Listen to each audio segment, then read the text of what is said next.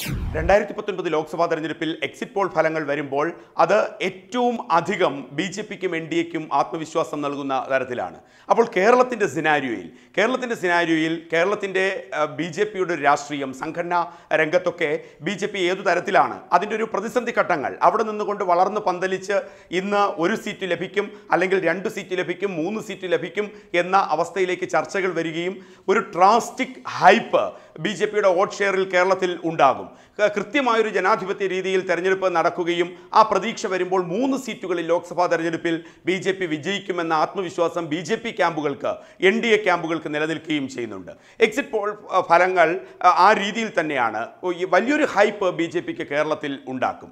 ഇതിൻ്റെ അവസ്ഥയിൽ ബിജെപിയുടെ ആദ്യഘട്ടങ്ങളിൽ ബിജെപിക്ക് വേണ്ടി പ്രവർത്തിച്ച് അതിൻ്റെ സംഘടനാ സംവിധാനങ്ങൾ ചലിപ്പിക്കുകയും തന്ത്രങ്ങൾ മെനയുകയും ചെയ്തിട്ടുള്ള നേതാക്കൾ ഈ എക്സിറ്റ് ഫലങ്ങൾ എങ്ങനെയാണ് കാണുന്നത് എന്ന് അന്വേഷിക്കുമ്പോൾ അവിടെ കെ രാമൻപിള്ള, ബിജെപിയുടെ മുൻ സംസ്ഥാന അധ്യക്ഷനാണ്, ബിജെപിയുടെ വളർച്ചാ ഘട്ടങ്ങളിലൊക്കെ അതിനോടൊപ്പം ചേർന്ന് നിൽക്കുകയും നിലപാടുകൾ അവർ മാറി നിന്നുകൊണ്ട് എങ്ങനെയാണ്, അതാണ് ഇതിൻ്റെ ഒരു അന്വേഷണം, മാറി നിന്നുകൊണ്ട് കാണുമ്പോൾ ഏതു തരത്തിൽ, അത്തരം പ്രസക്തി ഏതു തരത്തിലാണ്.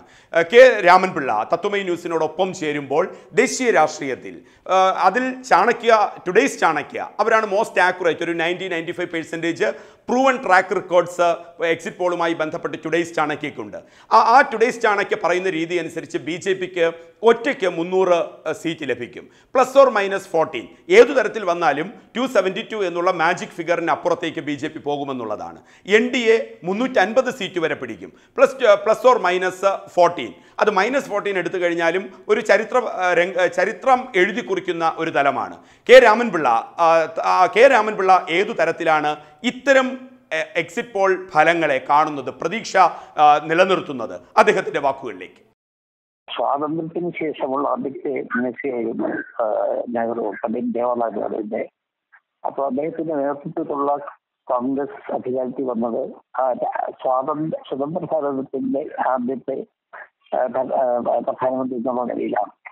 ഇപ്പോഴത്തെ 14 മോദിയുടെ വരവും ഇന്ത്യൻ രാഷ്ട്രീയ രംഗത്ത് ഒരു 2ാം അധ്യായമാണ്.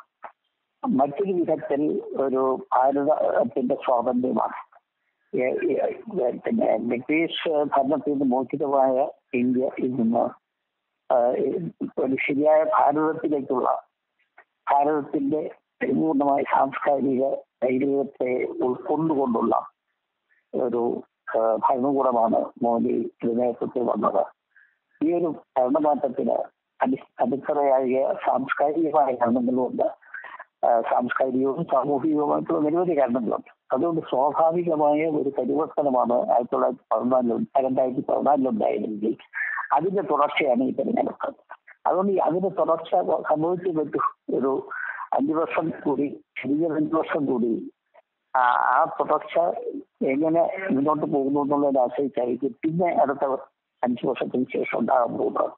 എന്തായാലും ഇത് സ്വാഭാവികമായ ഒരു സ്ഥിതിവിശേഷമാണെന്ന് ഞാൻ.